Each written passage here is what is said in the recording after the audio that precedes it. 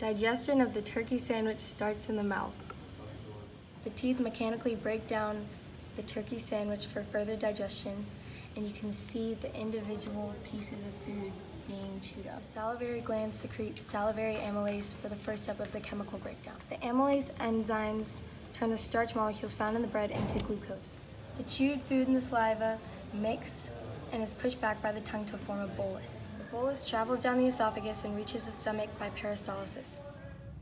The bolus enters the stomach where it is further chemically broken down by gastric acid. Pepsin is activated by the hydrochloric acid and breaks the proteins in the turkey into polypeptides. The chyme is then moved into the small intestine, first through the duodenum, which absorbs the nutrients, then through the jejunum, and finally the ileum. As this happens, protease, amylase, and lipase enzymes further chemically break down the chyme.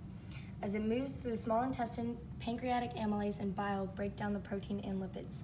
The bread's nutrients are absorbed by the villi.